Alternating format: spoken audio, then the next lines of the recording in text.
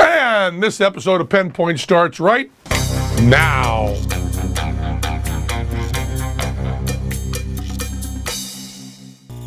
This episode of Penn Point is brought to you by Squarespace. Let them do your website. So, I want to talk about, I got to tell you, I got some really smart friends. I mean, I once said to Lawrence O'Donnell Jr., who is a very good friend of mine, and who has he's got a show starting up on MSNBC at 10 p.m. Some sort of, kind of end of the show, end of the day show, wrapping up on the news. And Lawrence O'Donnell Jr. is one of my closest friends, and he'll be great in the show. LOD, that's what I call Lawrence O'Donnell Jr. I once said to LOD that ever since I was a child, I always wanted to be surrounded by people who were smarter than me. And LOD said, unfortunately for you, that's really simple. Well, true. So I had this other friend, Bob Corn-Revere, who is a First Amendment attorney and also a very close friend and one of the smartest, coolest cats who ever lived.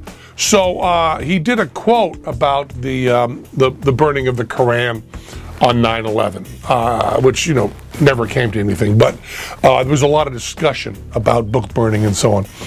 And his point of view, and also I got to tell you, even stronger point of view was the amazing Randy, who was one of my biggest heroes and very smart, who wrote this email about this dipshit, asshole, hateful loser is burning books. And Bob Corn-Revere's point of view was, it of course should be legal, but we should hate it.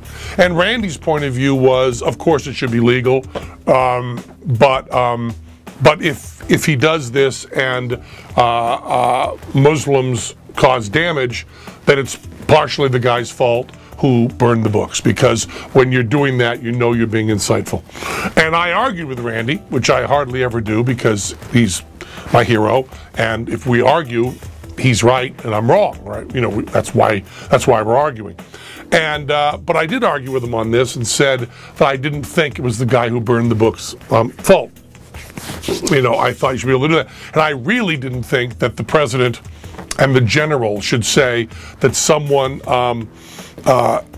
expressing a strong opinion in the United States of America was wrong because overseas would be doing that. And Bob Corn-Revere came in another place. And this was brought to you by Squarespace.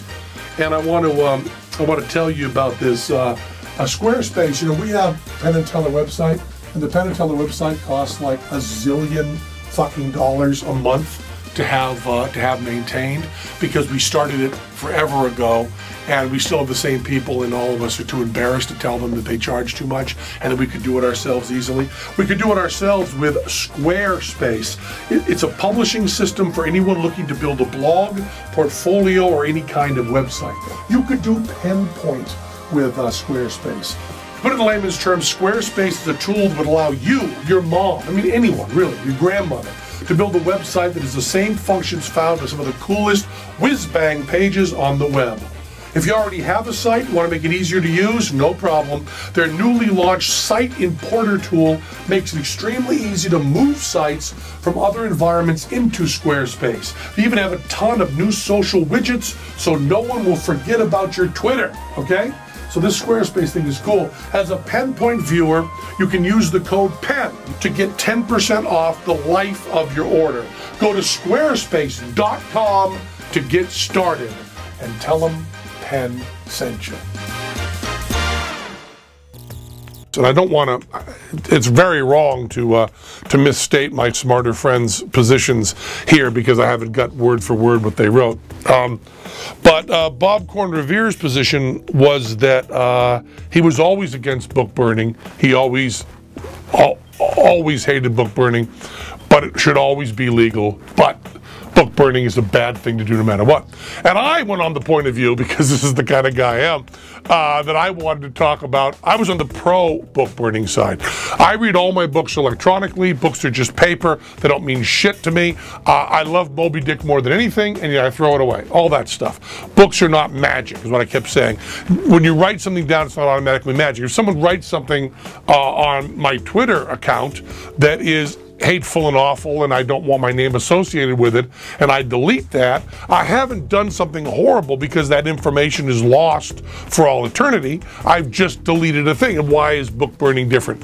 And Bob and I went back and forth for a long while with the smarter guy, you know, the First Amendment attorney who's argued for the Supreme Court, saying that book burning was a really bad idea and he hated it, but it should be legal. And, you know, juggler, magician, barely high school educated clown college graduate was saying that it's just paper, it's just books, and they don't mean anything. It's just paper, it's just burning, products, pulp. It's just burning pulp. It means nothing. There's nothing magic when you put something in a book automatically.